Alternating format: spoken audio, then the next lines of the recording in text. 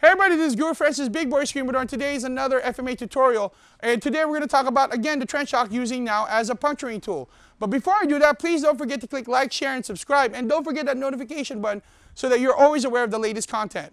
So again, today we're going to be continuing the series with the trench shock. And I have my students Raymond here to kind of help me demonstrate. Now, we're going to use this as a puncturing tool, okay?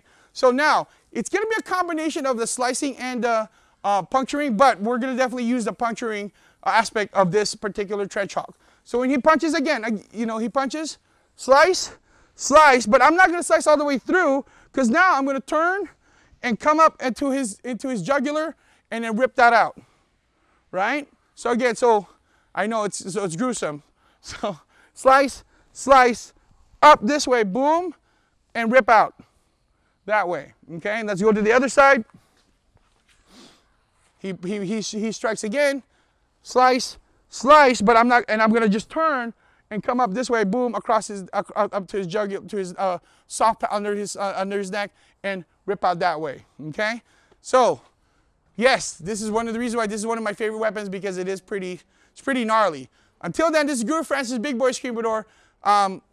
Stay tuned for next week's videos. So peace out, God bless, and keep swinging them axe.